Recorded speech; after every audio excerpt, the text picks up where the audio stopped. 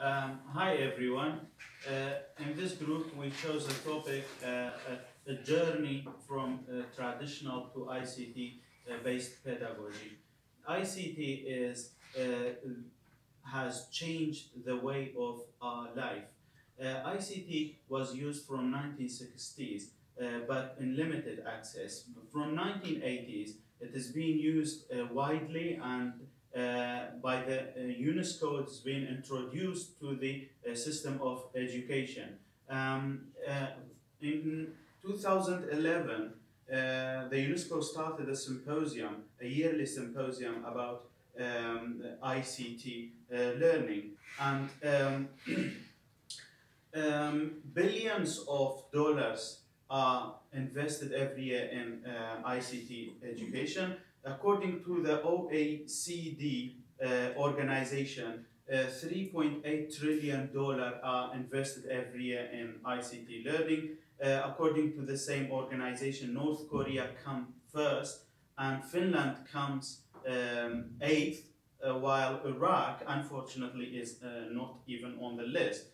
ICT has conquered the society today, and over 3 billion people use internet today, and 8 out of 10 of them use mobile and computers, and this rate grows continually. Yes. The evidence of ICT has brought a lot of benefits in the area information process and communication. First one, it makes information processing to be more timely with better surface area and even more cheaper. As this information is now cheaper and economically valuable, effective and flexible human information interaction, and innovative ways of interaction and communication using GSM technology, satellite, cable, network, video, and teleconferencing. It helps keep information reliable up to date. It enables business and client to communicate effectively. It always more effective management of resource. Uh, During my visiting here in Finland, I saw that there's a main role of ICT in the learning process. First of all, this was something very great for me. It's touring to the student-based learning, and also there's supporting the knowledge constructions here, both side to the teachers and to the students and to the also to the society. And these two things, it's to the other things. One of them, I mentioned that there is any place learning process. By using ICT, you can choose in any place you can learn, and also at the same time, in any time learning. This is what lead to the other maybe stage, and it will be the expanding the pool of the teachers here. And also, in the same time, there's an expanding of the pool of the students. When I mention the pools, I mean the scientific pools and all the information pools for them.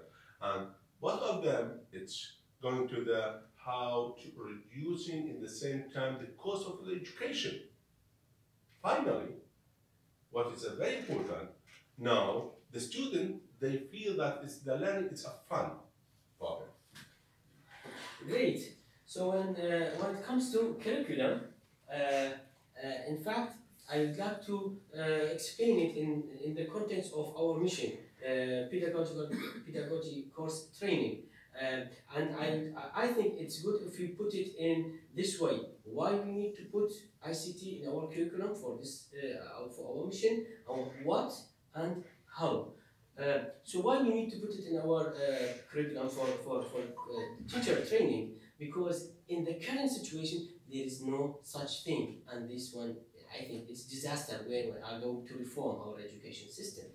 What type of ICT-based curriculum we should develop? We should develop a one that supports critical thinking, building competence inside the teachers, and the teachers will start to build this competence in their students, and also how to build a one that supports creativity. How we do that? I think, and this is my opinion, we can do it in three ways: either as a separate part in the framework of the training, or as an integrated way in all parts, or as a mixed way. And I'll leave the assessment for my colleague Victor Nazar. Okay, so one of the important aspects when you try to implement this ICT is to implement it also in the assessment. So we have different types of assessment. We have formative, summative, and diagnostic assessment, which is assessment of prior knowledge of the student, or the assessment for learning or of learning. ICT have an important role in the assessment because it helps the teacher to construct the test, to store and report about the student tasks, grades, and feedback, and also help to analyze the results of the students. So here in Finland, we noticed that they use the ICT in the assessment. For example, for the formative, they put the MCQs for formative assessment, as we do in the Henry session selfie assessment tool. And there is another important thing, which is the computer adaptive testing, that it depends on the student response to the question, and the software will automatically change the level or adjust the level of the assessment according to the response of the student. So there are many tools, I think, in the assessment. Yeah, so collectively, there are many tools, as you said, can be used to assess students and to update the curriculum. So there are two different types of tools. We've got offline and online. I'm going to talk about the online tools that can be used. So one of them is the e-portfolio, which it's a collection of digital or electronic evidence that can be assembled by a user. The user can be students or teachers. So the other tool, it's a badge. It's a digital badge that can be given to the students or teachers with high skills and achievements, and according to their participation in different types of activities. So the other tool that can be used is a Zoom Cloud. So this application has been used in our online meeting, and that can be used for the online communication and arranging conferences and different kinds of scientific meetings. So these all parts, or these all tools, are quite important to enterprise and moderate and to internationalize your university to communicate with the others. Based on your information and what we have seen in the Finland, now it's a time to know where is our challenges in Kurdistan. The first thing is identification of stockholders. Then you should analyze your present status of ICT in Kurdistan, and you should know the existence sources of finance and piloting choosing the ICT-based model. Based on this, we have two types of challenges in Kurdistan. The first one is regarding to the infrastructure, which include rooms, telephones, internets, and computers. While the second one is capacity building. Capacity building, I mean, is regarding to the teachers, the skills of the teachers, and how these teachers are implementing the ICTs in the curriculum, and also the educator administrator.